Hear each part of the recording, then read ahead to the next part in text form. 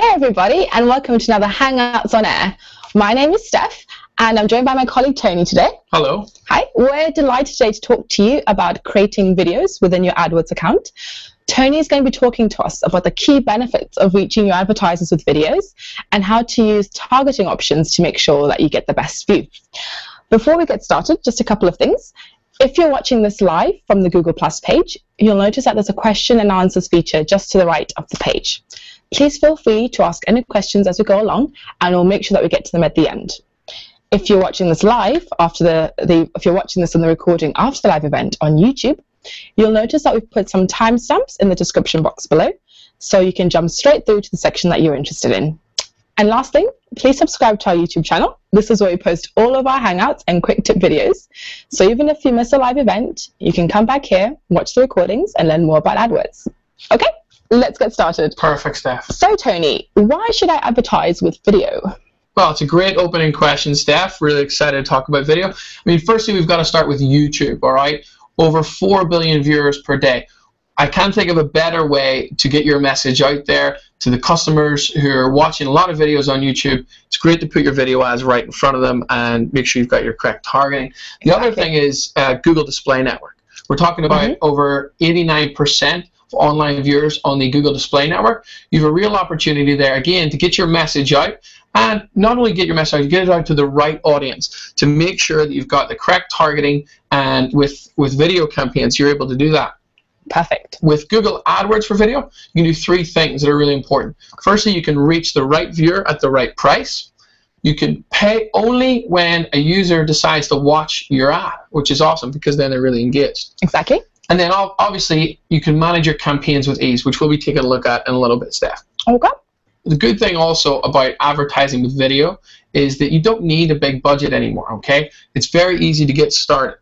The other thing is, of course, that you can have ultimate control over your targeting groups, focusing on, for example, specific websites, topics and interests. And again, Steph, we're going to look at that in a little bit. Sounds good. Perfect. So, Tony, could you just talk us through how we would set up a video campaign in our AdWords account? Yeah. So, I mean, we're going to go ahead right now and do a demo, and I'll be able to answer any of those questions we had right now in practice. So let's get started here. Okay. So the first thing that you're going to do is you're actually going to go ahead into your in the bottom left of your AdWords. I'm in here already, okay? And so for the premise of this video, okay, or for the premise of this Hangout, we're going to take it that we're talking about a basketball blog. We have a video. We're trying to drive young basketball fans in Ireland, because that's where we are. You do love basketball. I love it. Greatest game out there, Steph. Exactly. Right? Very surprising for an Irishman, I know. So we're going to take a look at that and really try and drive young basketball fans to the website. So I'm going to click on plus campaign right here. Okay, we're going to start this off. We've got campaign number 2, so we're going to change the name up. Let's call it Hoops Fans. All right. We're going to set a budget here as per normal for our daily budget, $10 per day. Okay, so very similar. Yeah, and then we've got 3 different networks that we're going to look at. The 3 are YouTube Search Network, which includes results for search queries and making sure that you've got the in-display video ads, which we'll take a look at in just a second.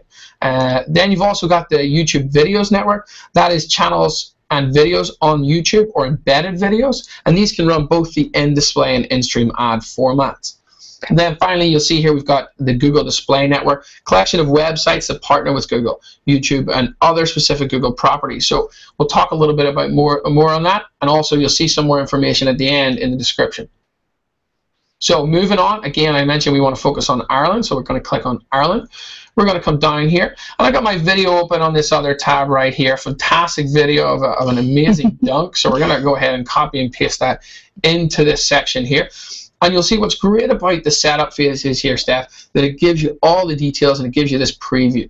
So you'll see here you've got in-stream on the right, and you can see there that's what's going to happen. So with in-stream, the great thing is it's like a TV style ad, and what happens is that's going to play before, during, or after another video from YouTube. So viewers see 5 seconds of your promoted video and they can keep watching, but you only pay, and this is one of the benefits of advertising on video. You only pay when a viewer watches at least 30 seconds. All right, so really important. Then you have the in display.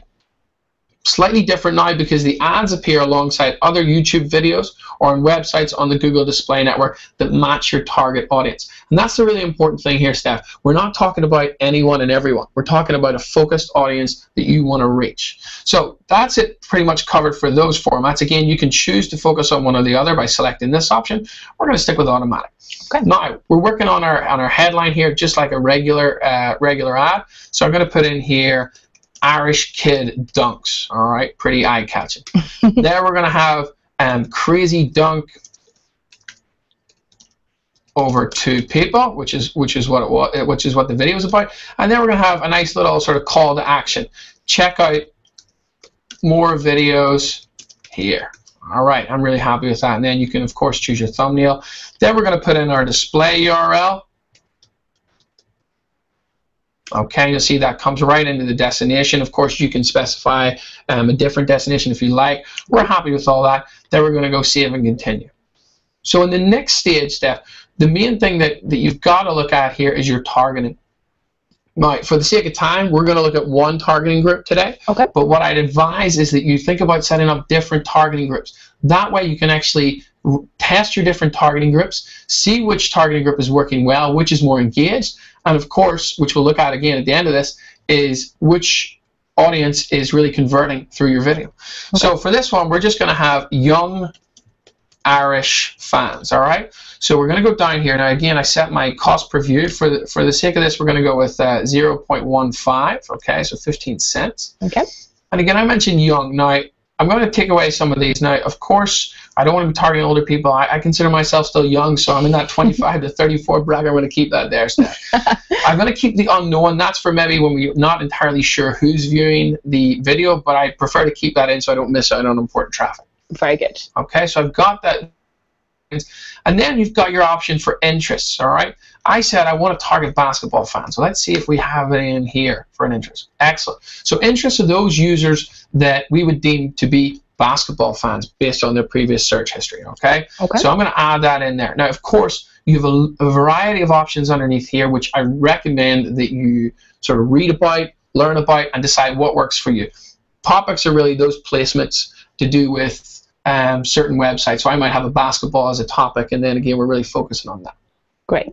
Okay, and of course, placements, keywords, etc. So we're going to go ahead and leave it at that. Save and continue, or sorry, save targeting group. And you'll see that that is, once my computer sets up, perfect, that we're all good to go. The video is under review, but I'm confident that it'll make it through. Okay, perfect. Thank you so much for going through that with us, Tony.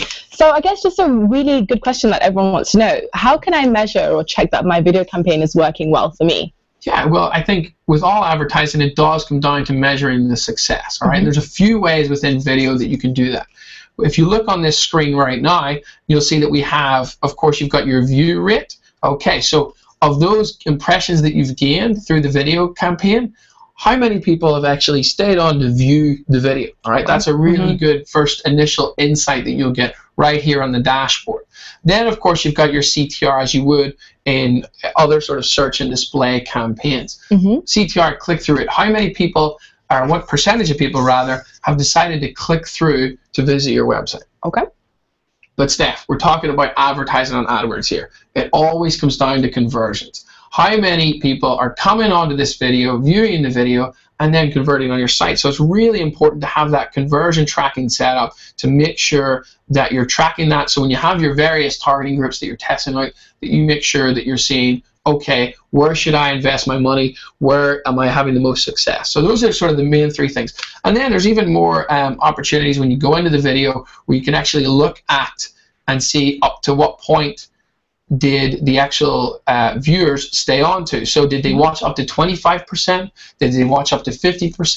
And that's why we always recommend try and keep your videos reasonably short, maybe up to 1 minute, 1 minute 30. That way your viewers will stay engaged for longer and you have that data there, Steph. Great tip. Perfect. Well, thank you so much for taking the time, Tony. That about wraps it up for today. Thank you so much for watching. Please make sure you subscribe to our YouTube channel. This is where we have all of our regular updates and videos and quick tips. And I guess just the final thing, don't forget, if you have any questions at all, whether it's on video campaigns or anything else related to AdWords, you can give us a call. You can chat in for 24 hours or get in touch through any major social network, and we'll be happy to help. Thanks so much for watching, everyone, and have a good day. Thanks. Bye now. Take care.